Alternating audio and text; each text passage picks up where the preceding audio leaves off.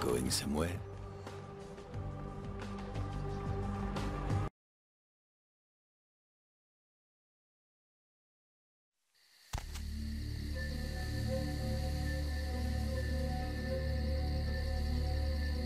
You. What are you doing here? No? You should get out of here. This place is bad news. Pardon me.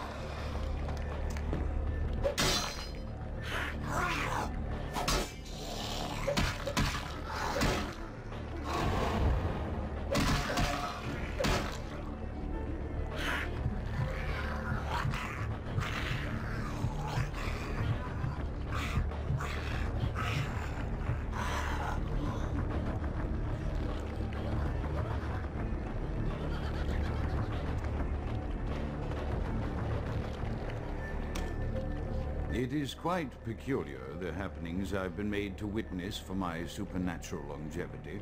I am thinking of one unfortunate phenomenon in particular, of unique interest to my station, both as a professional and as a sufferer of this vampiric condition.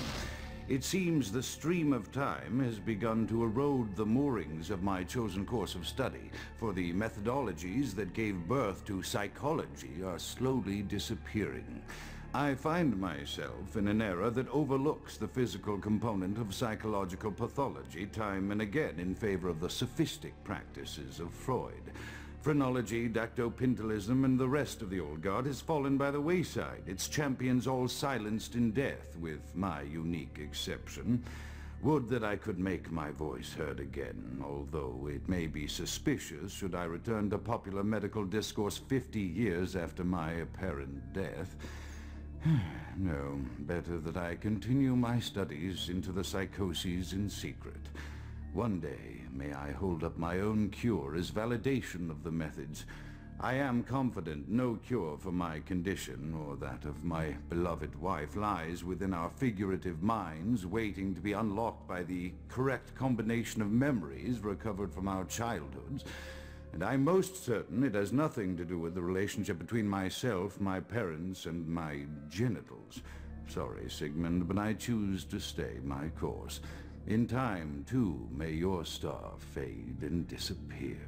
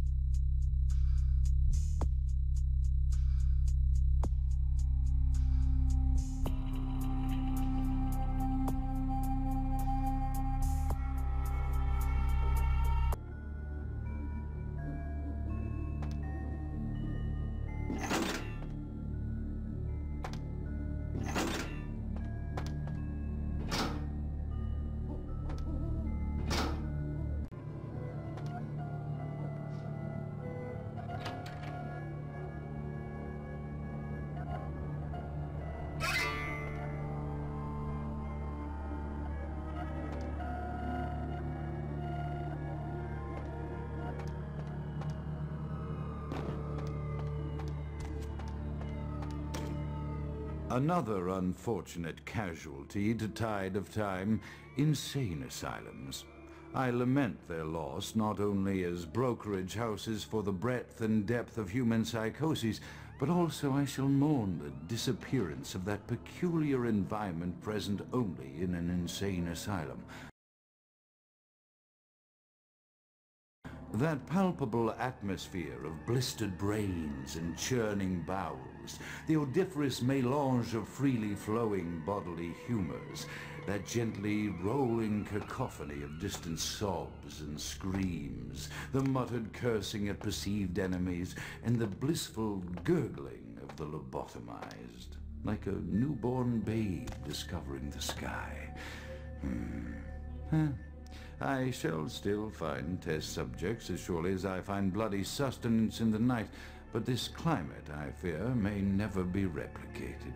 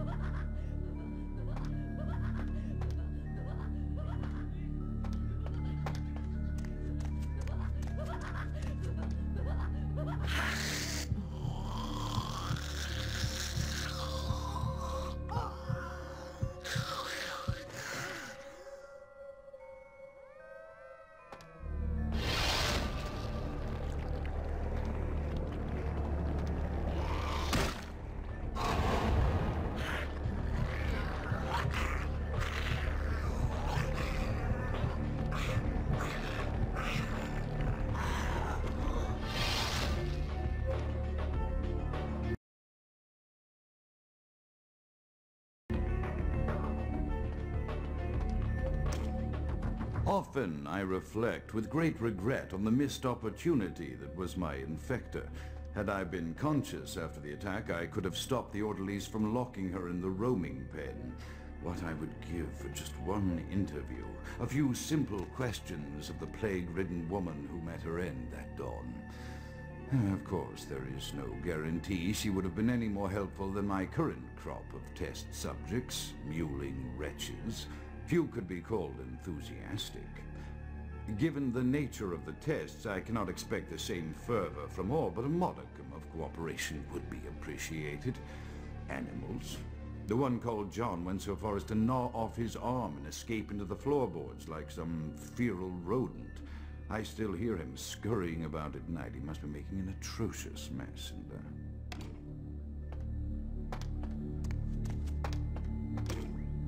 My studies proceed at a languid pace. I'm mired in a foul ennui as my wife's illness advances. My subjects grow restless without proper supervision, but I cannot pull myself back from this black depression. How many nights I've wasted now, gazing from the tower walk, pondering the frailty of existence.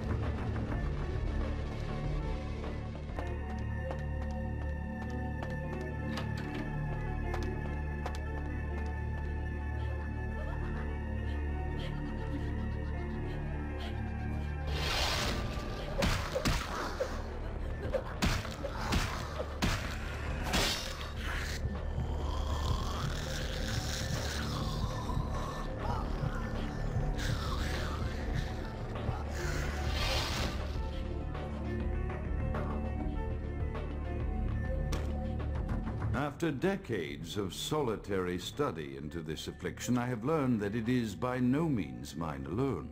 Indeed, the city is home to an entire society of similarly afflicted individuals with whom I've only recently made contact. They are an understandably standoffish sort, by and large, but I have been able to confirm with them that the condition is indeed vampirism, which apparently comes in a multitude of strains, each with a spectacular set of symptoms such as invisibility and even a sort of lycanthropy. Through numerous official interactions with the governing body of this secret society, I have concluded that their fundamental understanding of the vampiric condition is woefully lacking and mired in suspicion and pseudo-religious dogma that would make a Turk balk for its strictures. Indeed, they seemed impressed with my studies and the eloquence with which I was able to present them. Apparently, the typical sufferer of my particular strain of vampirism is far from the vanguard of the King's English. So impressed were they that they even offered me an office in their government, a rather high office by the sound of things. I believe I shall accept. If nothing else, it should provide a lofty vantage point from which to observe the breadth and epidemiology of the affliction so that I may move more expeditiously toward a cure.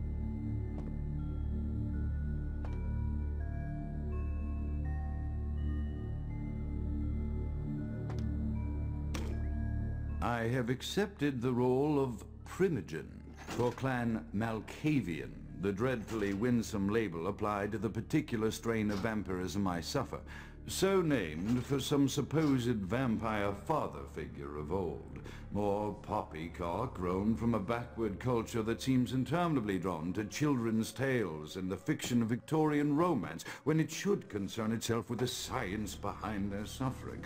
No matter. For I have taken this office for no greater reason than to advance my research.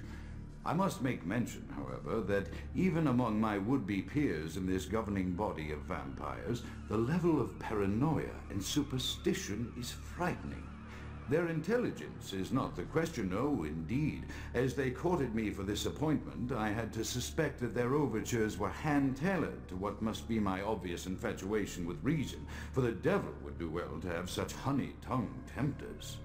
Even so, I could not help but notice the dressing of language these vampire leaders chose for their siren song. Whether it is born of habit, from addressing their unwashed, ill-educated subjects, or from their own deep-seated beliefs, their linguistic flourishes belie a faith in superstition over the providence of empirical reason that must be an all-pervasive theme in this society of darkest night. Damn it all, now I'm doing it too.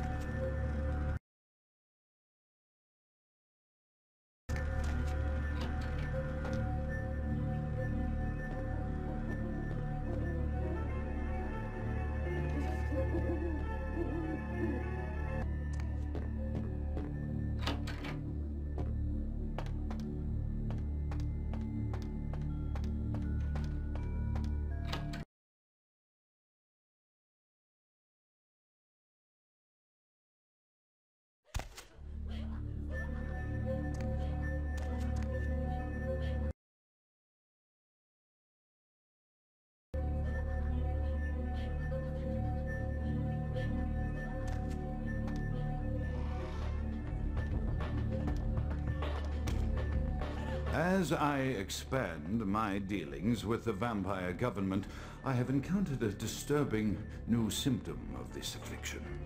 Frequently, in conversation, I will hear voices emanating from other vampires, voices that are not their own, but which seem to have insight into their lives beyond what I could gather from simple conversation. These voices seem to echo from deep within my fellow vampires, and I cannot be certain if this symptom belongs to my strain of the illness or theirs, for the voices are various and inconsistent. I dare not mention this symptom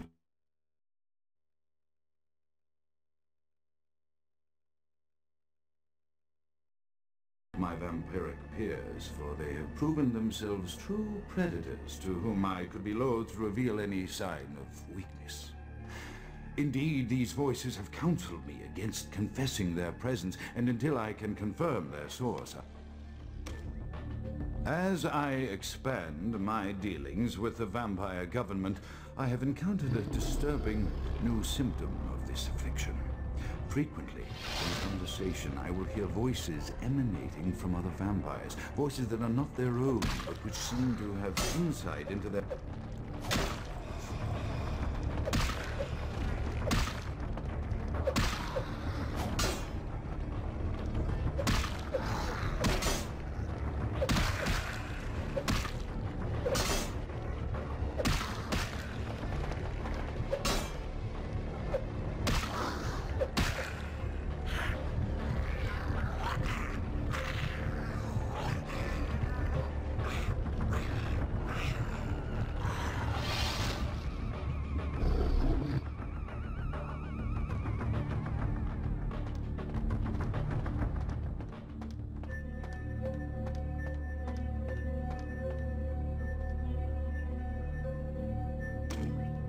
As I expand my dealings with the vampire government, I have encountered a disturbing new symptom.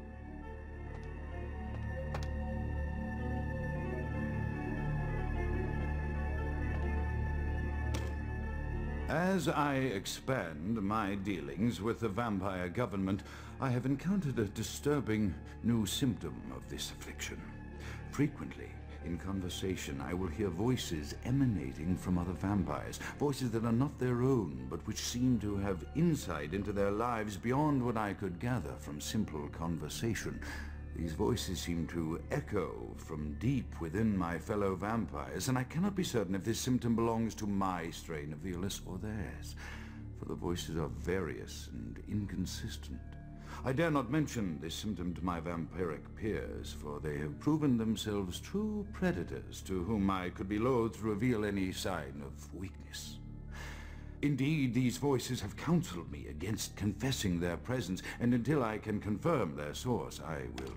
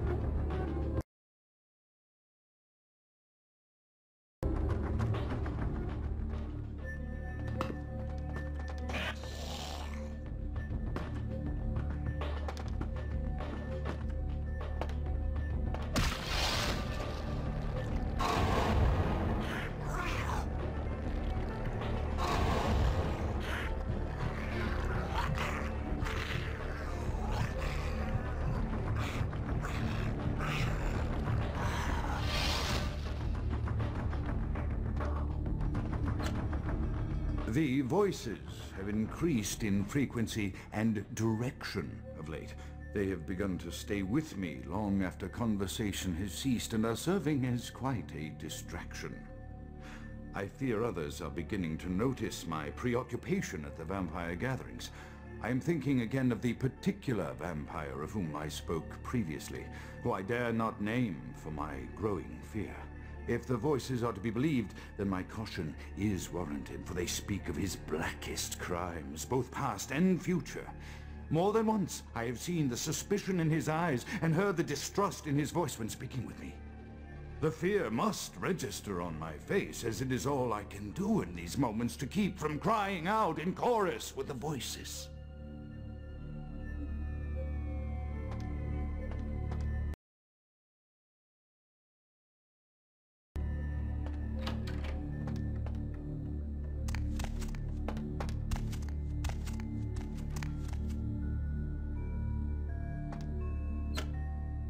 I am no longer safe.